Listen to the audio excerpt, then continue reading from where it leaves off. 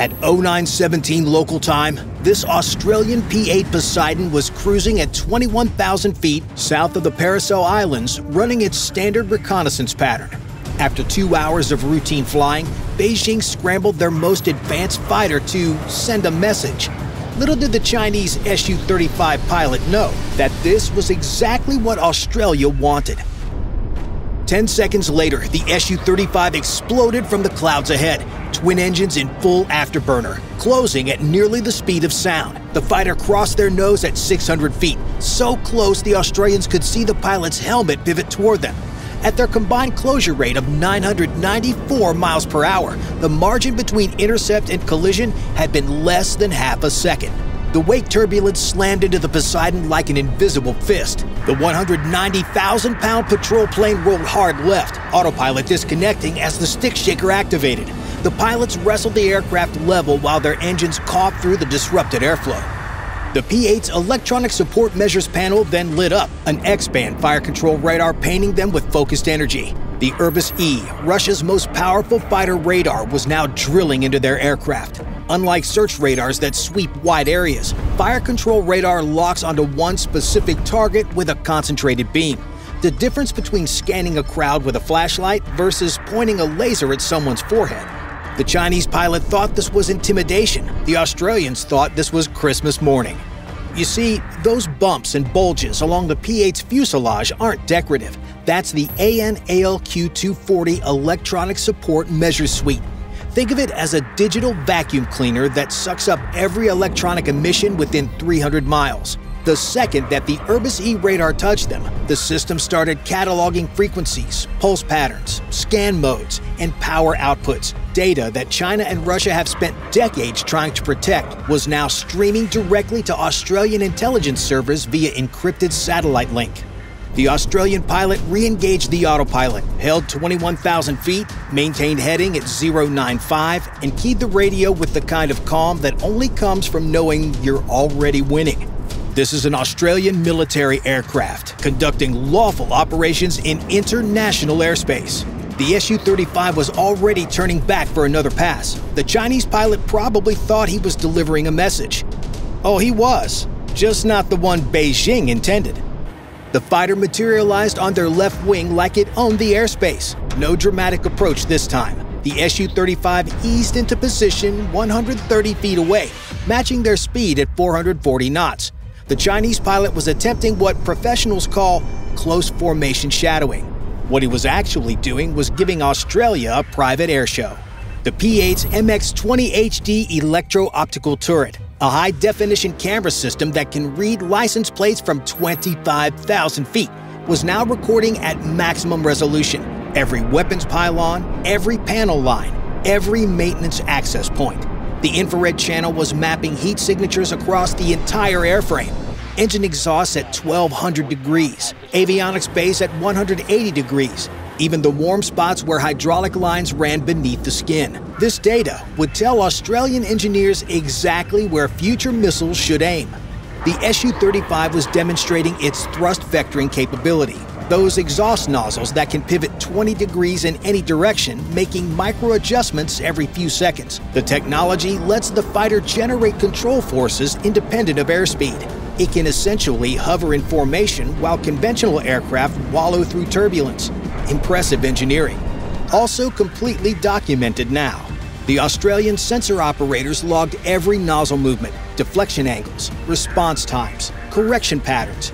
In a future engagement, Australian electronic warfare systems would know exactly how this aircraft stabilizes itself and exactly how to disrupt that process. From 130 feet away, the threat was obvious to everyone on board. If the P-8 made any sudden movement, their 123-foot wingspan would sweep into the fighter. The Su-35 could dance away in milliseconds with 62,000 pounds of combined thrust. The Poseidon, with its airliner reflexes, would need several seconds just to begin a turn. But the Chinese pilot had made a critical error in judgment. He positioned himself precisely where the MX-20 HD could photograph his entire weapons load in perfect detail. 2 R-77 radar-guided missiles on the inboard pylons, Russia's most advanced air-to-air weapon. 2 R-73 heat seekers on the wingtips. The exact configuration was now documented and transmitted to fleet intelligence. The Su-35's wings rocked left and right, the international signal for "follow me." When the P-8 maintained heading, the fighter's vertical stabilizers reflected sharply, sending jet wash across the patrol plane's nose. A petty escalation that accomplished nothing except logging his flight control response times into Australian databases. "Maintain course," the pilot said calmly. "He wants us to react. Let him perform." The Chinese pilot was operating under a fundamental misunderstanding. He thought proximity meant dominance and that aggressive flying meant winning. What he didn't grasp was that every second in formation was another second of intelligence collection. The P-8 had already transmitted more data about Su-35 flight characteristics than Australian analysts had gathered in years. The fighter suddenly pitched up and climbed 500 feet above them, then rolled inverted. Whatever came next, the cameras would be watching. The Su-35 hung upside down directly above them for 2 full seconds.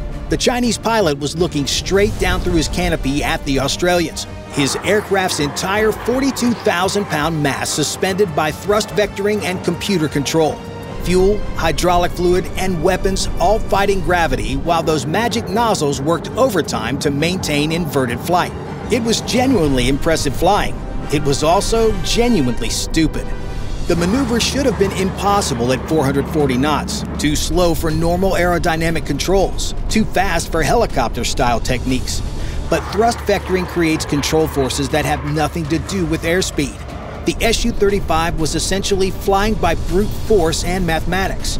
Its flight computers solving physics equations 100 times per second to keep from tumbling out of control. Australian analysts had theorized about these capabilities for years. Now they had high-definition video proof. The fighter carved a perfect barrel roll around the P-8's fuselage, tracing a cylinder in the sky with the patrol plane at its center. As it passed over their tail, the gap narrowed to 65 feet, close enough that tail cameras captured individual rivet lines on the Su-35's belly. One miscalculation, and 21 tons of fighter would have sheared through the Poseidon's tail.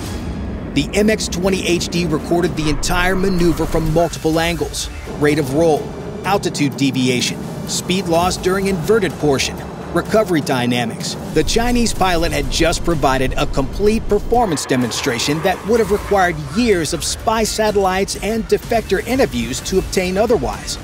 Beijing charges billions for this aircraft. Australia just got the operating manual for free. As the Su-35 completed its orbit and rolled level off their right side, its wake hit the P-8 like a punch to the gut.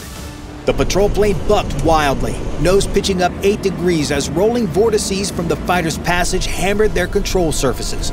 Autopilot disconnected. Airspeed fluctuated 40 knots in 2 seconds. In the cargo bay, sensor operators grabbed their stations as equipment crashed to the deck. They lost 1,800 feet in the recovery. Number 2 engine experienced a brief compressor stall. The FADEX system detected the disruption and restored normal combustion automatically. The auxiliary power unit triggered a restart, sudden but manageable. The Chinese pilot probably felt satisfied watching them struggle. He didn't realize the P-8 satellite data link had been transmitting continuously throughout the encounter. Every frame of footage, electronic emission, and performance data point. The intelligence was already at fleet headquarters before the Australians finished their recovery. Even if the P-8 had gone down, which it wasn't going to, the data was already safe. The Su-35 disappeared beneath them during the recovery. The tactical coordinator found it on his scope climbing back toward them from below. But instead of taking position off their wing, it accelerated ahead. The fighter was setting up for something else. The Su-35 climbed through altitude 1,000 feet ahead and yanked its throttles to idle. The fighter's speed collapsed, 440 knots to 250 in 4 seconds. For the P-8 crew, it was like watching a sports car slam its brakes on a highway while they drove a semi-truck. Closure rate jumped to 190 knots. At that speed, they had 12 seconds before impact. The P-8's throttles came back hard, but turbofan engines don't work like fighter motors. The CFM56 took 3 full seconds to spool down from cruise power. 10,000-pound rotating masses of titanium following their own lazy physics. Meanwhile, they were eating up the distance at 318 feet per second. The collision warning system filled the cockpit with synthetic callouts. Traffic, traffic, traffic. The Chinese pilot had calculated what he thought was the perfect trap. Climb and they'd stall in thin air. Dive and they'd accelerate into him. Turn and their wingspan would sweep through his position. The only option was to reduce power and hope the distance opened. 8 seconds to impact. The fighter grew larger in their windscreen. 5 seconds. The gap stabilized at 5,000 feet, but they were still overtaking. The stick shaker activated intermittently. Their margin above stall had compressed to 30 knots. Here's what the Chinese pilot didn't factor into his calculation. His entire deceleration profile was being recorded.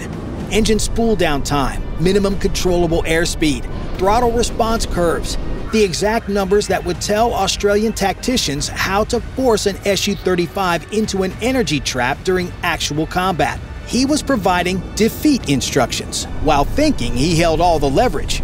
Just as collision seemed inevitable, the Su-35's engines erupted back to military power. The fighter accelerated and dove simultaneously, passing beneath them with 130 feet to spare. More performance data logged, acceleration rates, power on dive angles, recovery characteristics. The jet wash hit immediately. Invisible rivers of 1400-degree exhaust that made their engines surge and stumble.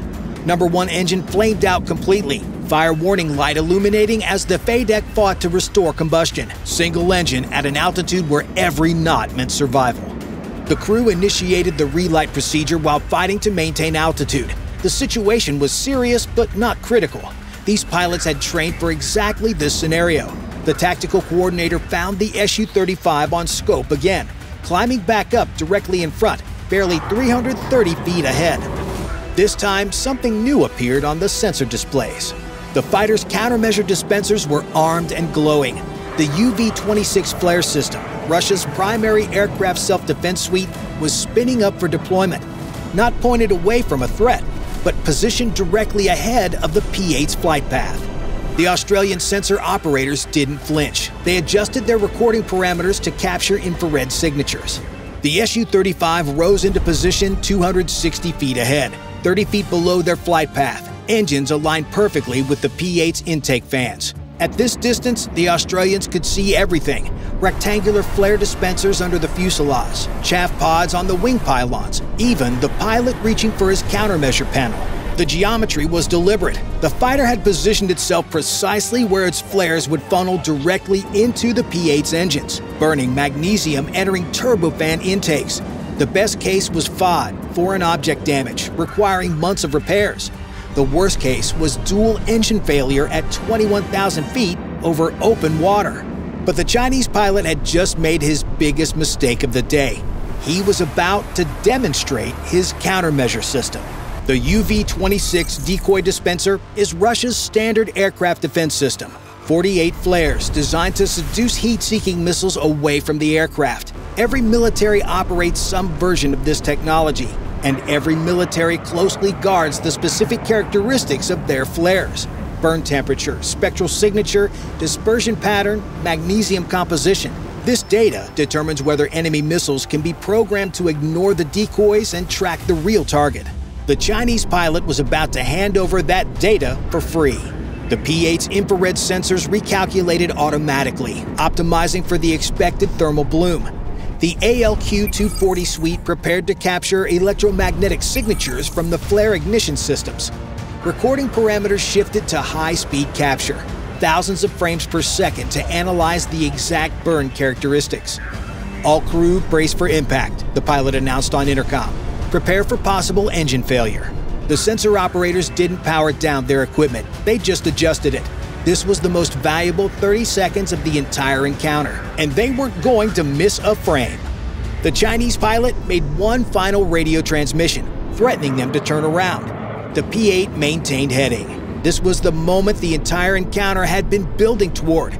Every aggressive maneuver, every dangerous pass, every near miss, all of it was prologue to this.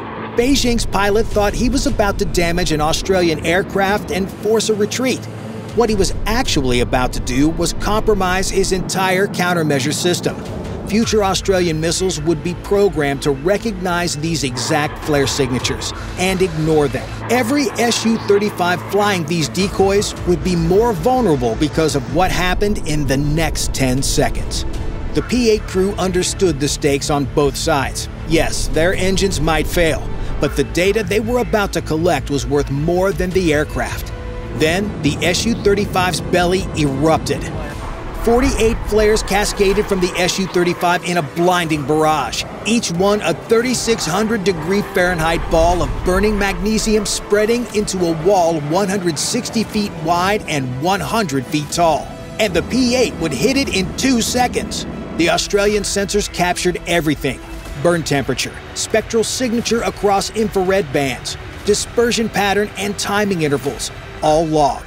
In 10 seconds, the Chinese pilot gave away information that Russian defense contractors had spent decades protecting.